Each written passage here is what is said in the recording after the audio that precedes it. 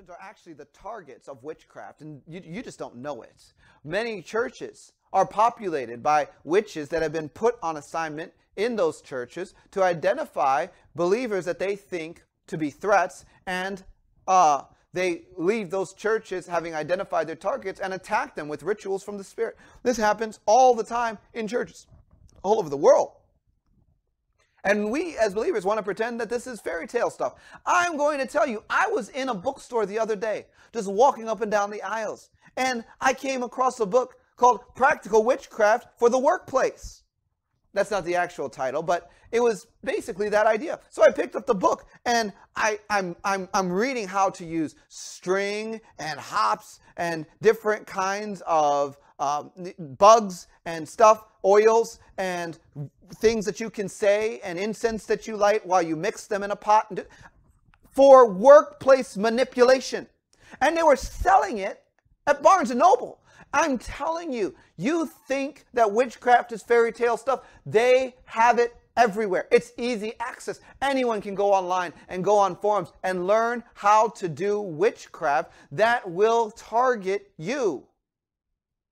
You are living in a battlefield, believer. Do not think that sleeping unprotected is wise.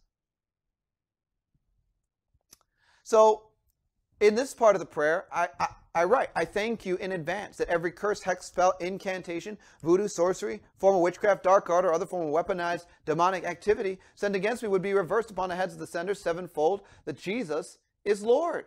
Now, some people have a problem with my language here, and I'm going to explain myself. First of all, this is a common list of common forms of weaponized demonic attacks. That's what you're looking at. Sorcery, hexes, spells, voodoo, incantations. This is a common weaponized demonic attack. So we are naming it. We're saying no bueno, shut down. We're denying access. But to this list, you may need to add Santeria. Or if you know that there's a certain type of weaponized demonic activity being thrown against you, you can add that to the list. I mean, this is a template. It doesn't mean that this is, canon by any means. And as I've used this language, I've found that even though the list isn't complete for me, it tends to get the job done. Now, I used to pray that curses would just be stopped. That was when I got started and stuff. But then I changed my language and I began to pray, no, I'm going to pray that they get reversed. Why? Because I've dealt with a lot of stubborn people and things in the spirit. Very, very stubborn.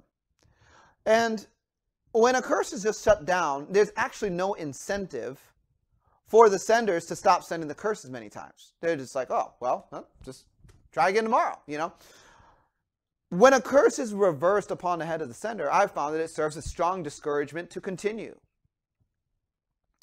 2, when a curse is reversed with the purpose of revealing the power of Jesus, which is always my intent, I believe that Jesus will honor this prayer and make sure that every reversal creates this testimony. On what scriptural ground can a curse be reversed? Answer. Galatians 3 verse 14 says that we have been made partakers of the blessing of Abraham. In Genesis 12:3, the Bible says of Abraham, with blessing I will bless you. It continues, those that bless you will be blessed, and those that curse you will be cursed. Part of the blessing of Abraham was the scenario that those that cursed Abraham would be cursed themselves. And as a matter of fact, there were several kings that experienced this when they tried to take his wife Sarah into their house.